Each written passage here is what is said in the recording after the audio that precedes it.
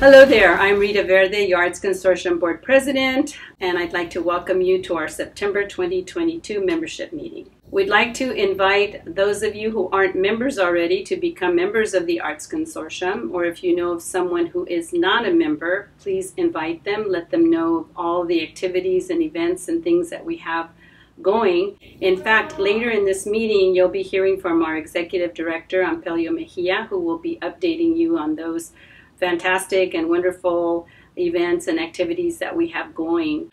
We also would like to invite you to become part of our artist master list.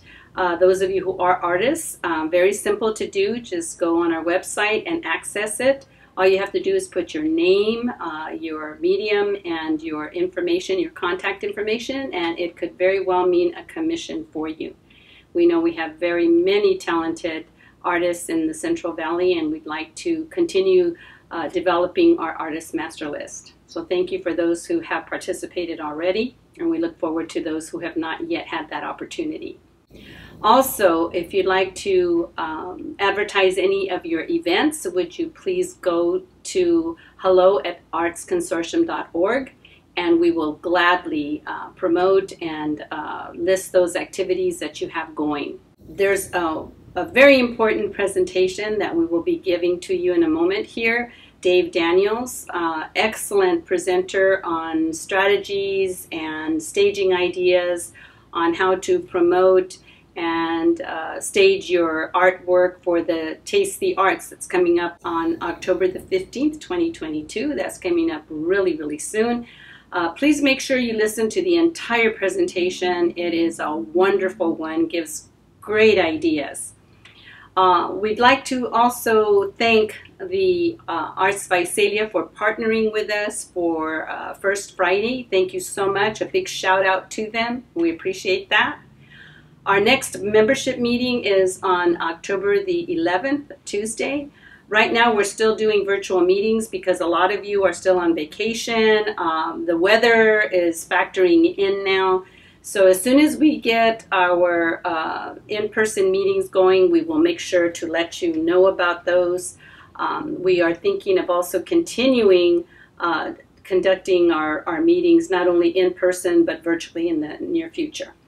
We thank you so much for tuning in, for attending our virtual meeting. There's a lot of work that goes into these virtual meetings and recording them. So we thank you so much, and we will see you soon. Thank you so much. Hey everybody, my name is Dave Daniels. I'm a woodworker, and I own Absolution Woodworks, which is a boutique wood shop here in Visalia, California.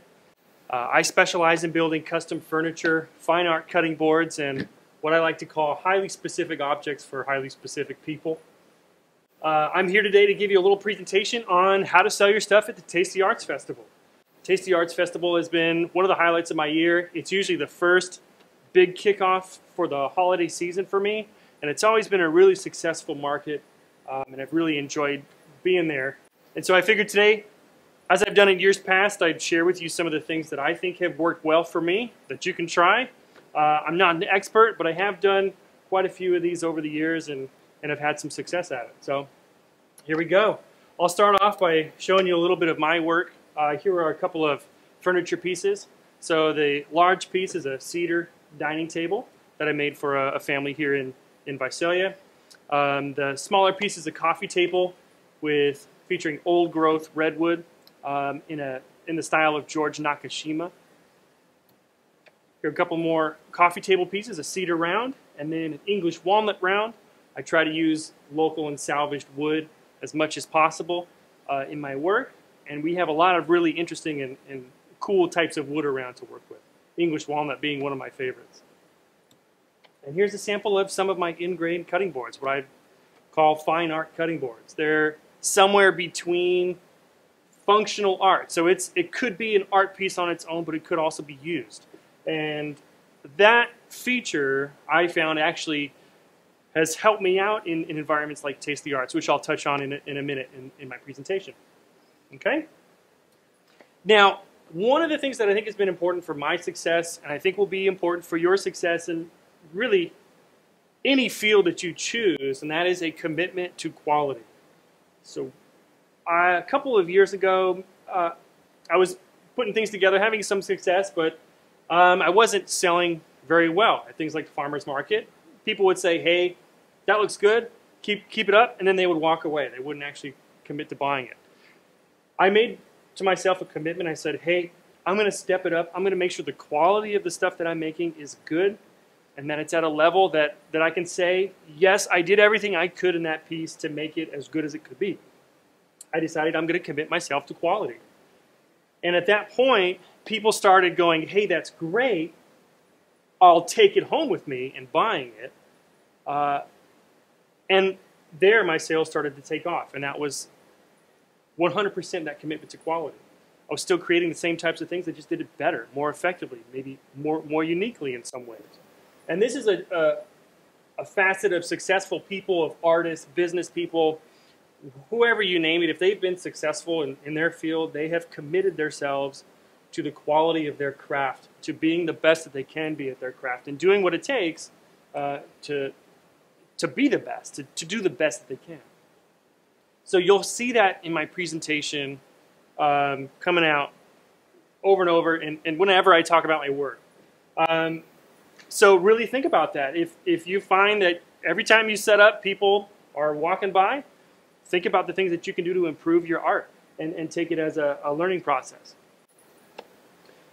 So now we'll get into some of the kind of nitty-gritty, hands-on things that you can do in your setup, specifically at Taste the Arts, or really any place where you're going to be in person showing your work. Now, generally, I've kind of thought this through. When you're trying to sell something, there are a handful of things you can do. Obviously, you have a product, so I know it's kind of hard. It kind of hurts a little bit to think of your art as a product, but in this case, if you're trying to sell it, it's a product. So when anybody's making a product, you want that product to be hopefully something unique. Maybe I'm able to create something that nobody else can, and therefore I'm the only person who can sell that thing. So you have your own little corner on the market. Or if you can't make something that's entirely unique, maybe you can make it better. So maybe you can take your art and you can do a better job of it than the person next to you. You know, it's your way of standing out. Or you can make something cheaper.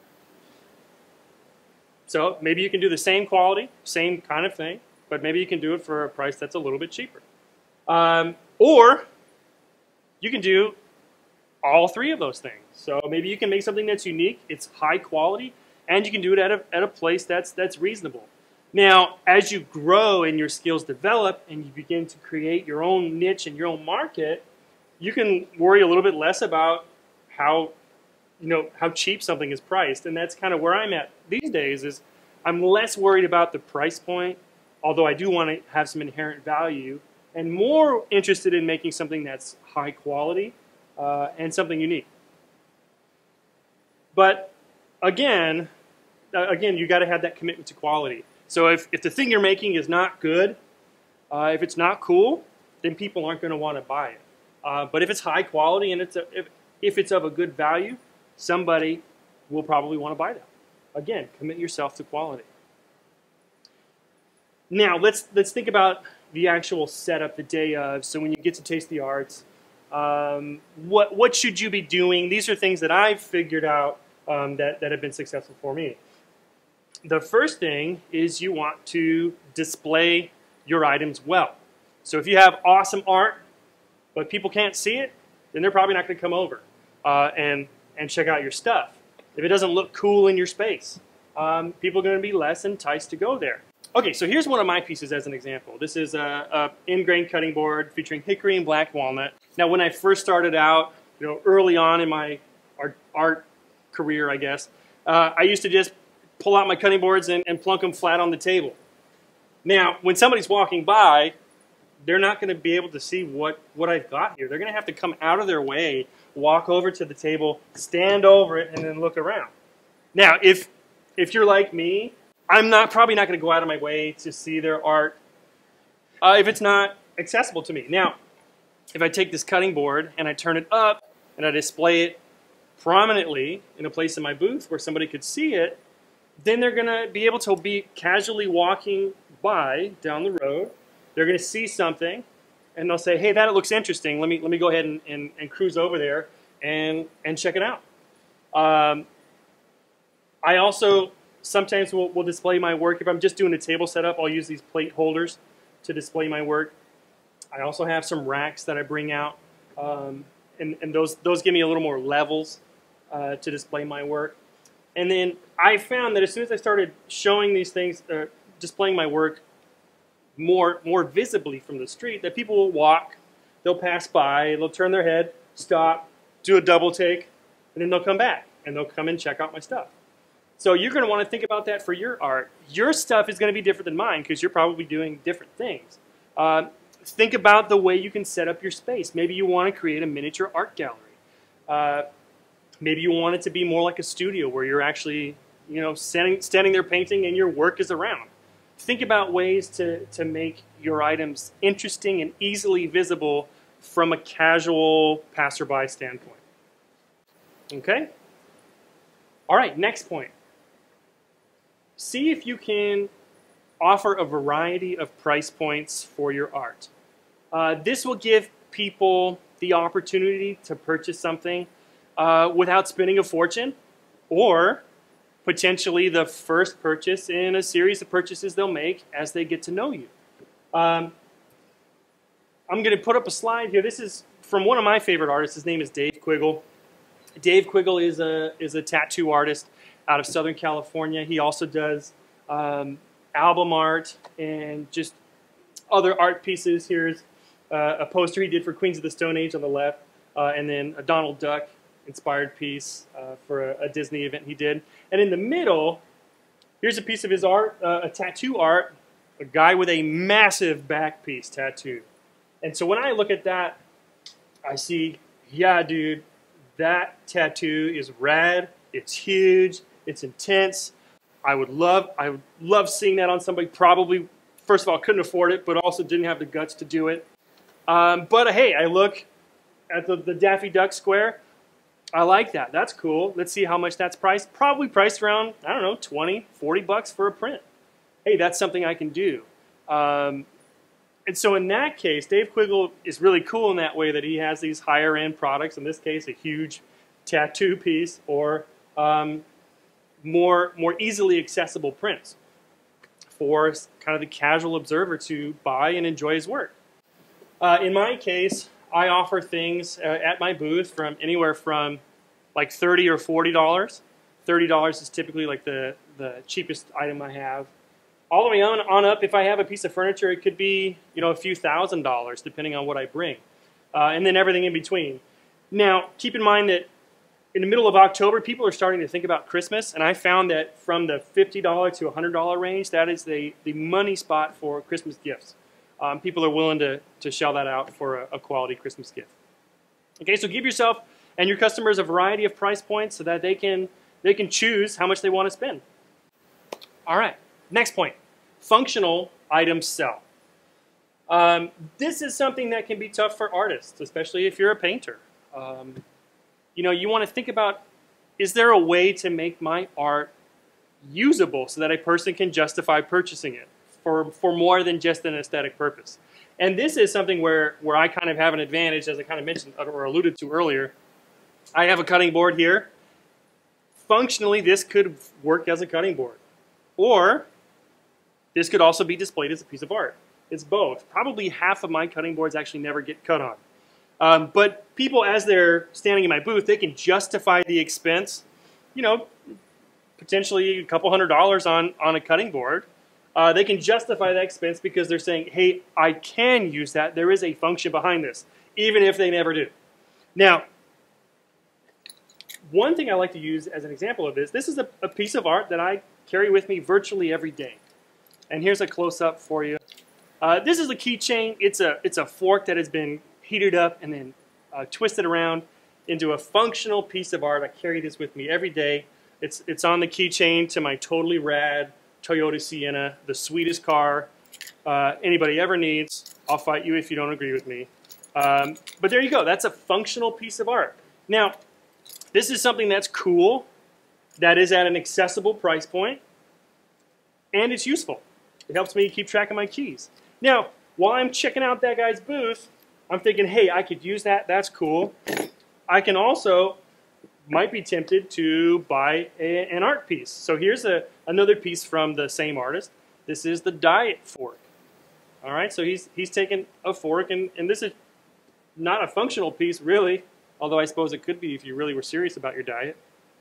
I also have this in my house. I don't use this every day, but since I was there, I decided to pick up 2 pieces. So there you go. Functional items sell. So use your creative mind to think of ways that you can make your art functional without making it cheap. And that can be your challenge, right? You don't want to sell out, but you do want to create your art in an accessible way that somebody can justify buying it. Okay. Next point. Sell an experience. This could cover a wide variety of things for you. This is your opportunity to create an experience.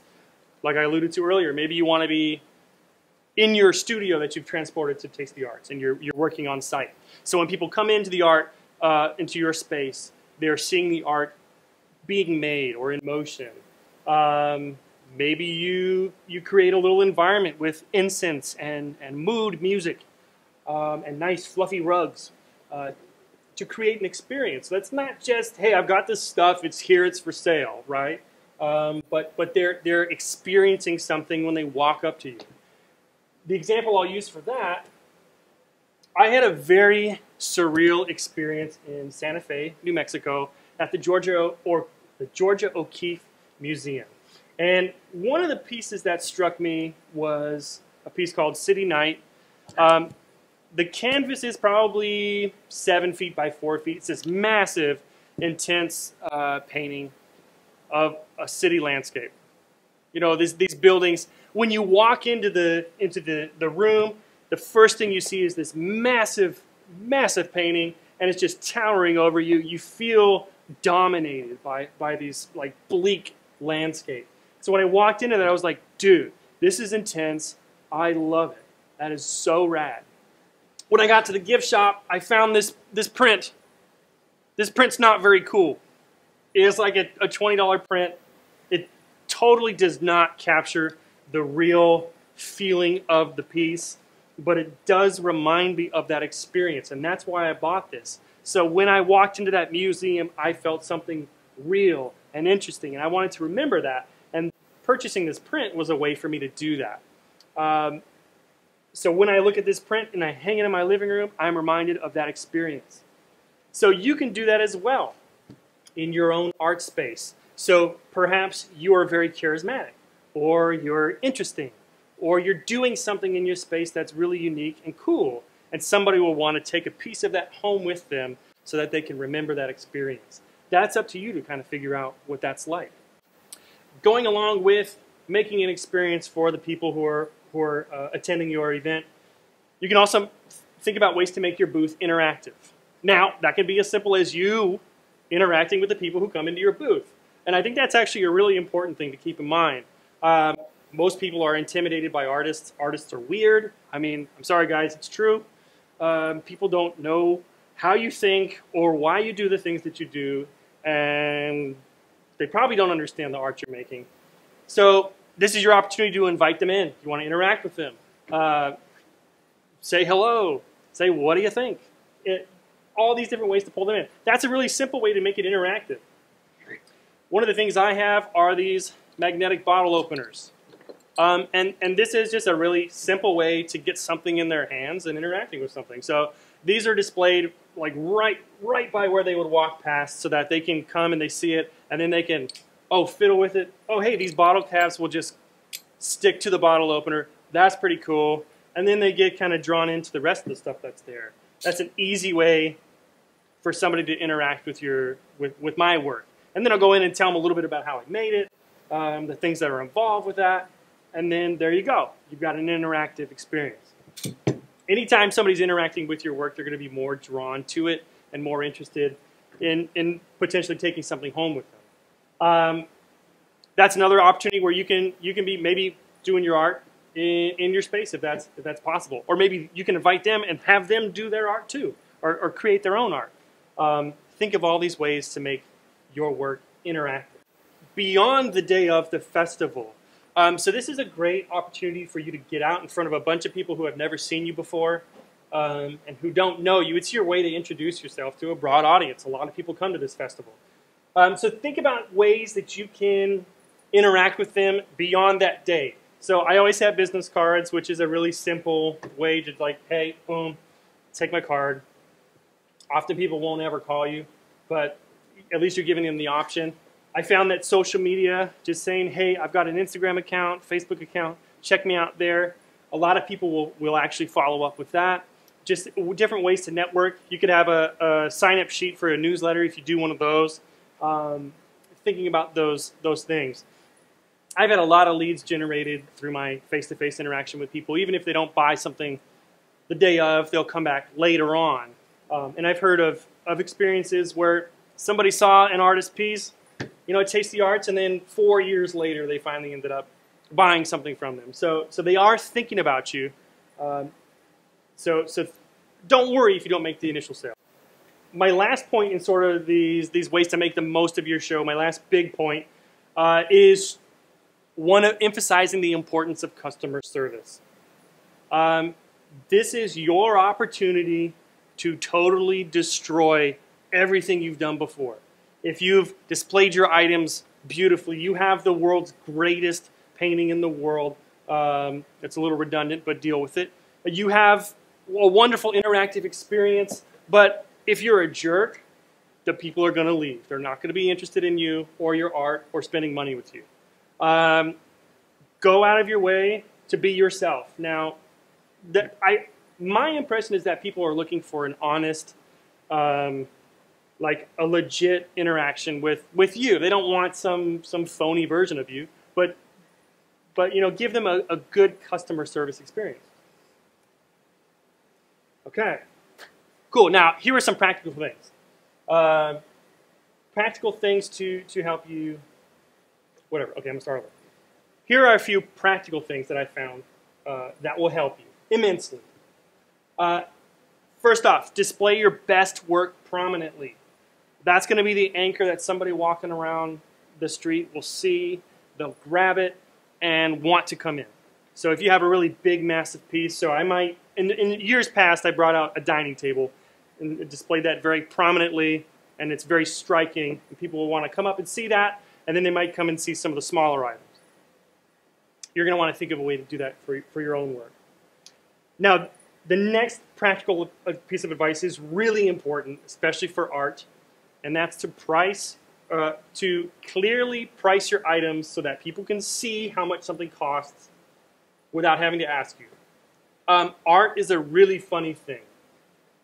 Sometimes art's worth $20 or for sale for $20. Other times it's $20,000, and there's everything in between, and it seems kind of arbitrary how some artists price their things to the casual observer, somebody who's not an art enthusiast on a normal day. Take a little sticker, write a number on there that you want to get for it, and put it on somewhere on the piece so that they know this is how much this is. Now, let me give you an example. A couple of years ago, I was in Santa Barbara, and my wife and I had spent the whole day in galleries checking out some amazing art by international artists priced anywhere from like $3,000 to $30,000. All of it was sweet. All of it I wished I could own, but obviously, as a meager, honest, humble woodworker, I don't make that kind of money. Now, later on, we were feeling a little tired, needed an afternoon pick-me-up. We found ourselves in Dune Coffee Shop in Santa Barbara. You should go there if you haven't. It's rad. Delicious coffee. Now, on the wall was this amazing work of art. All right, we have the pizza brain skull. It's got everything about art and me that I love. It's got pizza. I love pizza. I love to eat food. It's got skulls. It's got tattoo-inspired art. It's super cool. It's weird. And I looked on the wall. I'm thinking, dude, I've seen all this expensive art. There's no way I could afford this. It's probably like $700. The sticker on it was $200. And it's a big piece. It's like 4 feet by 2.5 feet. It's a big piece. But hey, $200, I can afford that. Now, had there not been a sticker on there, I probably would have been like, I can't afford it. And I would have left. I guarantee you that's what would have happened. But since there was a sticker on it, hey, this is something I can afford. I love it. I'm going to take it home. So put price tags on your art so that people know how much it is. If they don't know how much it is, they probably won't ask you how much it is because they're going to think it's $40,000 because that's the way art is. So make it easy for them. All right, another really simple thing that you can do is to take credit cards or Venmo now. I've been using Venmo a lot lately, and people have really liked that, and it's a really easy way to exchange money.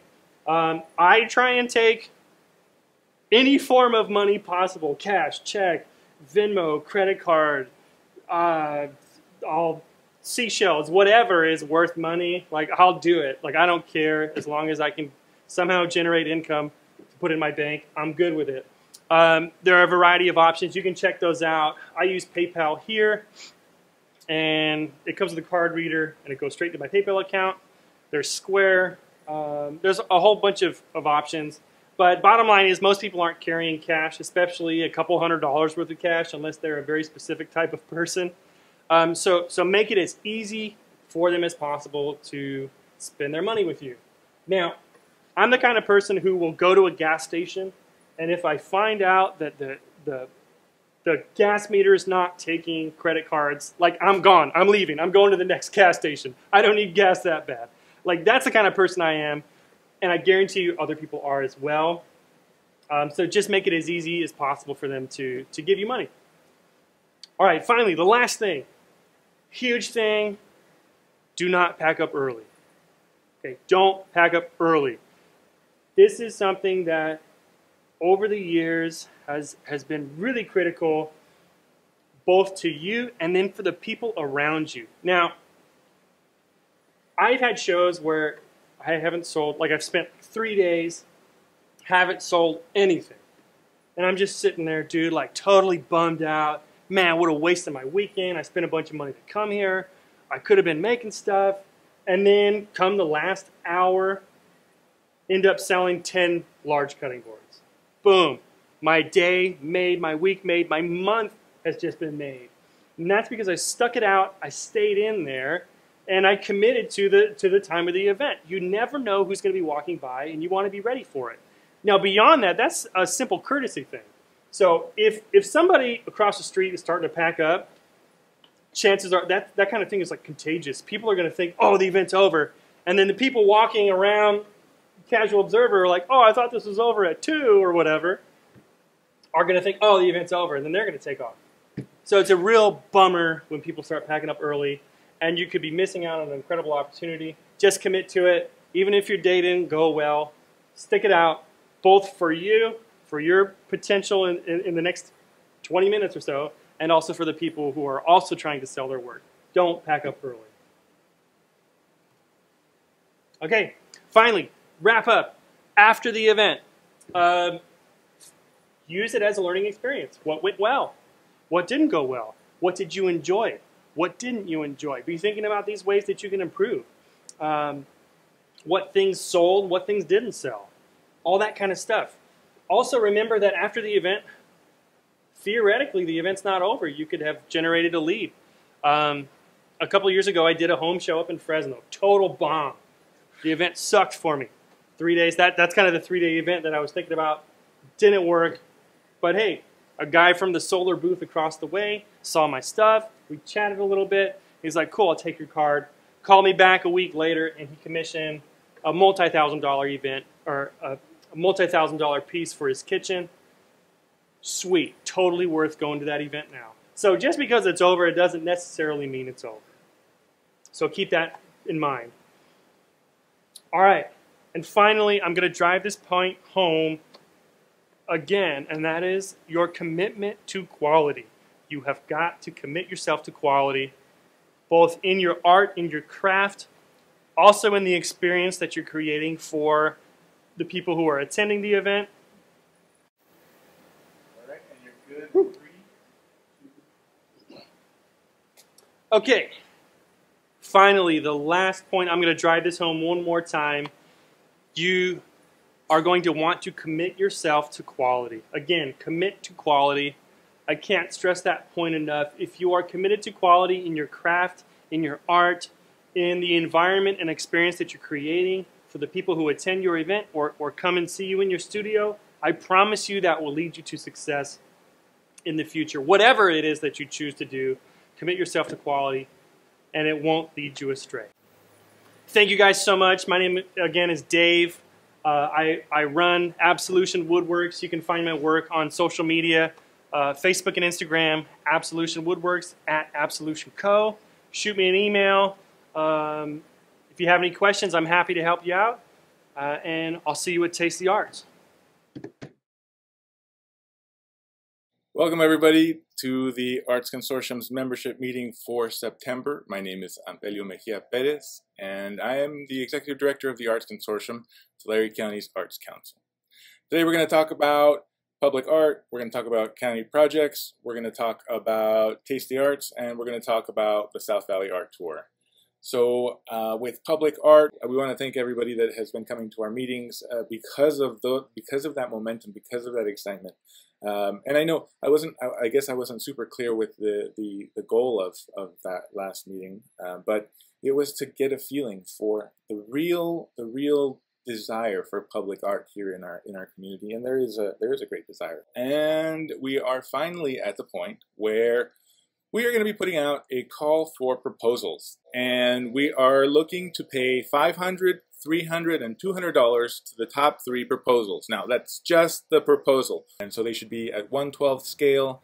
They should be looking to be placed somewhere in downtown Visalia. This call for proposals is going to be looking for an iconic wow factor. It could be something inspirational. It could be something provocative. It could be something historical. Doesn't necessarily have to do with Visalia, but it has to have that wow factor. So think about that. Again, for downtown Visalia, we're looking for a permanent long-term piece proposal. We're looking for something that shows that the artist knows how to install a piece of work. We want it to be a positive thing. You know, we're looking for a positive piece that makes people feel good when they see it. Something that makes them sit and contemplate something. I've really been happy that there have been more applications to the Art Outdoors grant funding. That is a one-time funding source. Once it's gone, it's gone. We're going to try to find more, but that's it. So keep applying, and we'll keep letting you know how you do. We're looking in the city of Visalia. If any other cities in the county are interested in public art and would like to work with us to realize it, then please give us a call at 559-772-0001. For our county projects right now, what we have going on is we are finalizing the agreement for the bridge over Traver Canal, which Frances Powles is working on, or she will be working on once we get that agreement finalized with the county. And we also have an upcoming new call for pieces at the Government Plaza show. So these are things that I'm letting you know because you're members of the Arts Consortium. You're coming to our meetings, so you're going to get this information ahead of time. It will come out in a few weeks. What's happening right now are our Mooney Grove murals. I was talking to you about those over the winter. I was telling you guys to think of a 4-foot by 8-foot panel that you could come up with in a few days, and so now it's happening. I want to congratulate all of our artists for being a part of such an amazing collection of beautiful work. I'm going to be playing all of the art pieces here at the end of the video so you can see every single one of the mural submissions, and I want to congratulate Heidi Steinman, Jana Botkin, Joy Collier, Katy Kemalyan, and Veyna Design Studios for having an image selected for a mural. This is amazing. This is actual color on County Park's property. I don't know how exciting that is to anybody else, but each one of these artists received $2,000 for budget, right? We were going to do it all over the weekend of September 9th through the 12th. We had everything ready to go, and then we saw those 113-degree temperatures. So actually, Jana was really smart and said, you know what, it's pretty hot. Why don't we try to extend this a little bit? And so we're working with those folks, but we had some diehards who said, you know what, we're going to go out there and we're going to get it done. And so Joy, Collier, and Veyna Design Studios, thank you so much for pulling through. Your pieces look beautiful. Yeah. So the koi pond at Mooney Grove, I kind of touched on it when we were talking about public art. I do want to talk about that because I've had a couple people ask about it. So we went through all of that just like we're doing right now with the proposals, and we had every intention. We had all the budget set aside.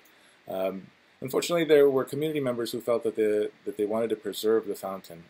I'm not sure if they were aware or not of the state of decay of the fountain, and so it was going to cost something about like $400,000 to restore the fountain and get it back to operating form.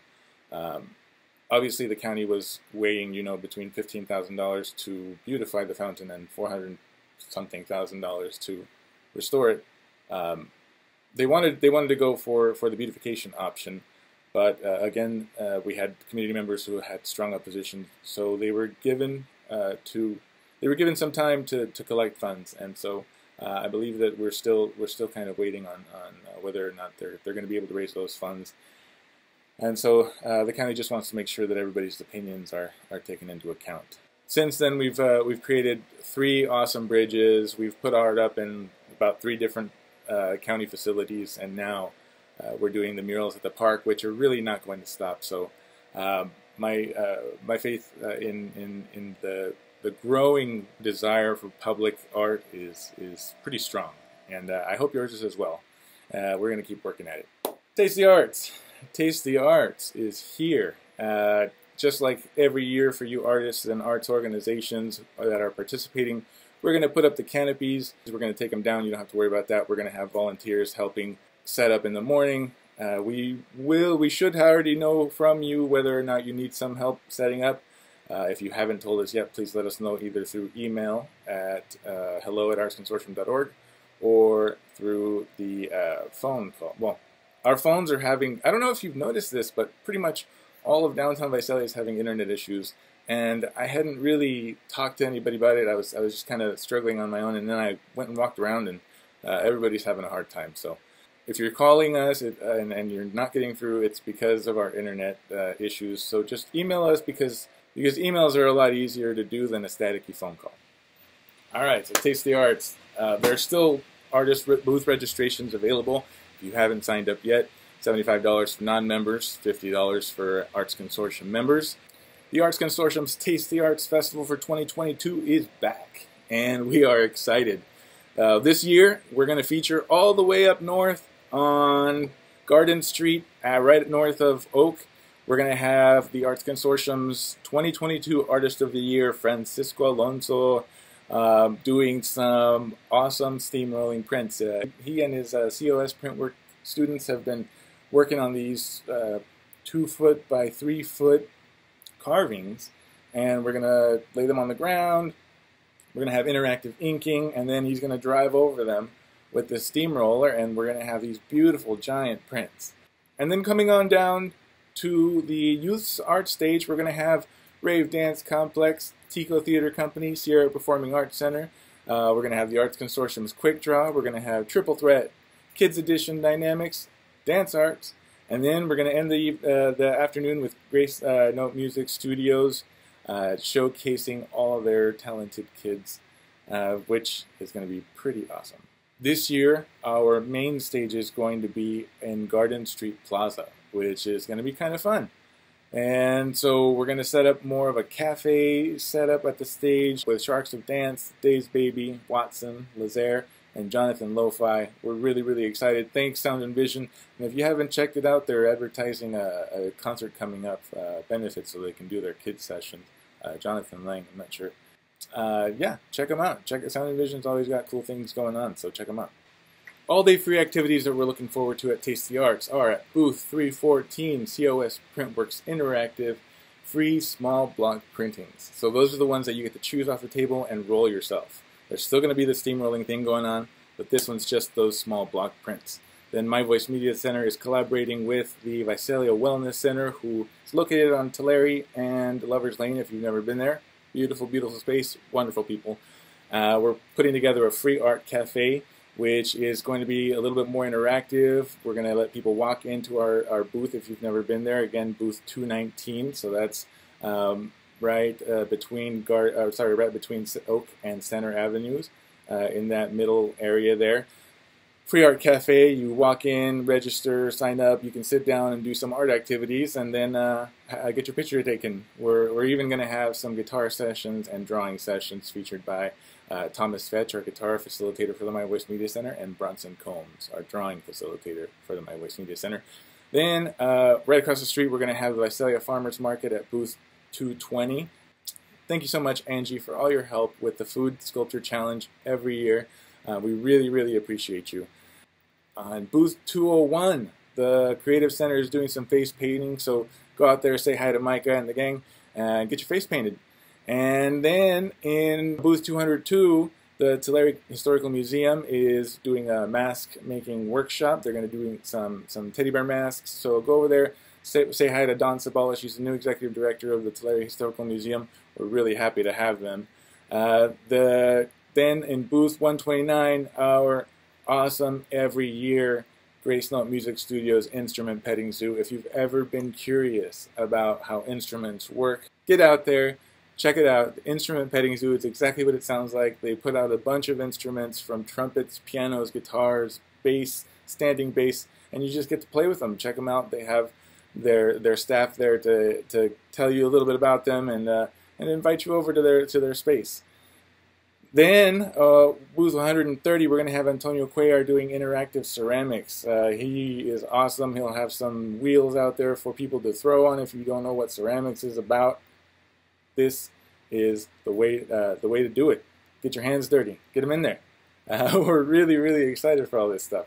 And just in case I didn't mention it, our Sound and Vision Foundation's main stage at Garden Street Plaza will have Sharks of Dance, Days Baby, Watson, Les Air, and Jonathan Lo-Fi. South Valley Art Tour happening March 25th and 26th of 2023. We will be putting out more information in the coming months. Registration will open at Taste the Arts. So if you're interested in joining us for the South Valley Art Tour, make sure to sign up. And one thing that we do have to note is our graphic designer, Ed, is moving on to greener pastures. We're so happy for him, and we're so thankful for all of the work that he's done for us. These beautiful, keepsake-worthy magazines and catalogs. We're going to miss him so much, and we're going to miss his work so much. And why that matters for the South Valley Art Tour is because we're going to be pulling back on the graphics quite a bit. But we're still going to make sure that these are high quality pieces for you to use as reference and map to the show, to the South Valley Art Tour show. So if you have any other questions, please let us know. If you have any announcements, please send them to us. Otherwise, we're really, really excited about all the things we have going on right now that we spoke about, and all the other things that we going on. So keep coming to the membership meetings. This is where you get the information first, and you can keep up to date. You can ask us questions, and yeah, thank you all so much. Have a lovely day.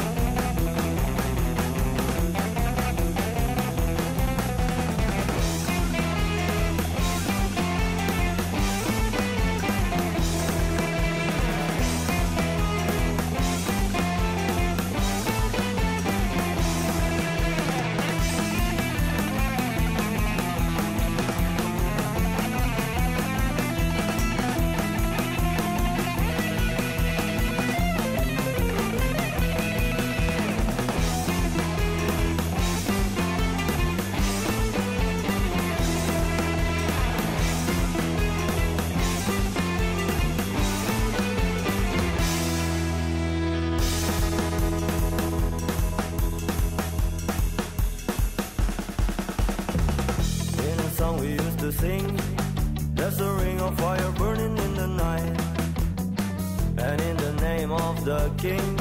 We will keep this fire burning day and night.